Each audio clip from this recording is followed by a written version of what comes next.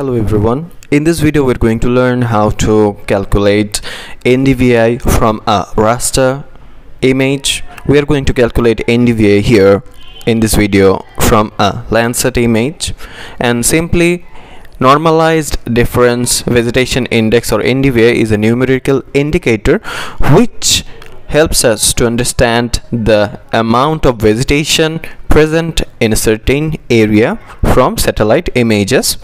We can simply get to know the vegetation contents, where the vegetation content is high, and the areas with low vegetation content. Simply, NDVI helps for forest monitoring, crop type identification, etc. This is the formula to calculate NDVI.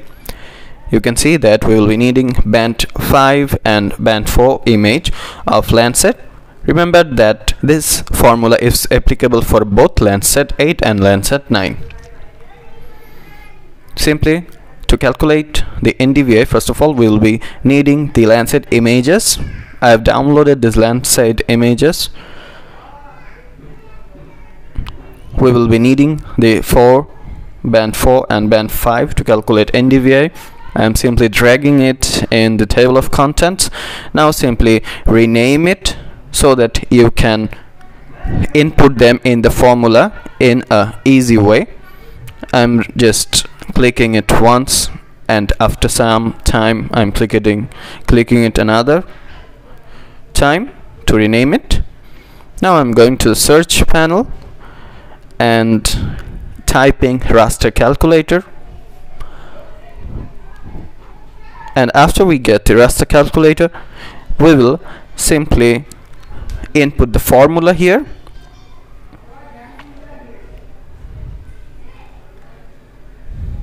The formula is band 5 minus band 4 divided by band 5 plus band 4. So remember, as NDVI this is a index value, and it might appear in decimal fractions. So that's why we have to give the float while inputting the formula. Then we will simply input the formula from there, band 5 minus band 4 divided by, and we will for the denominator we will again use float and give band 5 plus band 4. So remember, float have to be used, because if you don't use float here, your result might come incorrect. Your output raster will not be correct if you do not use the float. Okay, simply you have to now save the output raster or output image. This is the connected folder, and I will simply save my output here. Let's give it a name with the NDVI. After clicking OK, after some time my process has been done, and you can see NDVI here. The result raster has been in here, and you can see that the values are actually showing the high vegetation and low vegetation. This is the index values. If you change the symbology from here, let's give it a monochrome. If you give this color, simply you can see that these areas are less in vegetation coverage, and the darker green colors are high in vegetation.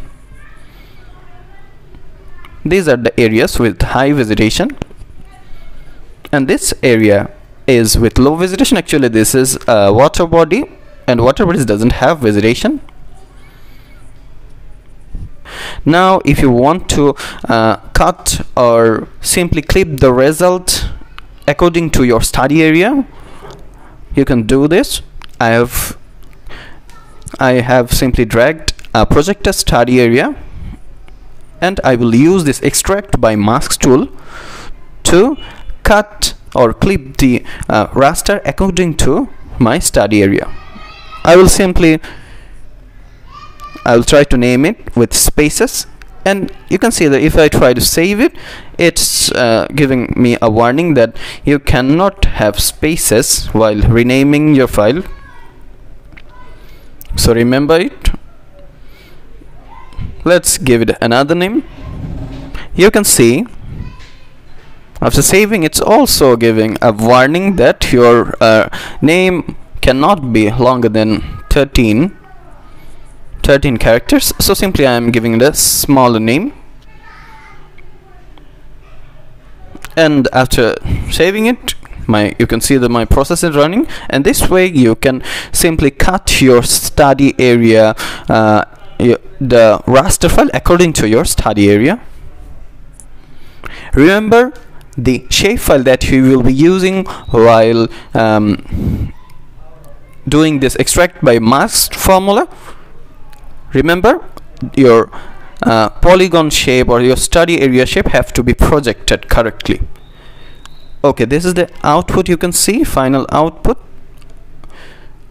and you can simply convert it into layout view to make a map from here. And if you want to calculate the area with high visitation and the areas with low visitation, it also can be done. I will show you it in another video. This is for all. Thank you.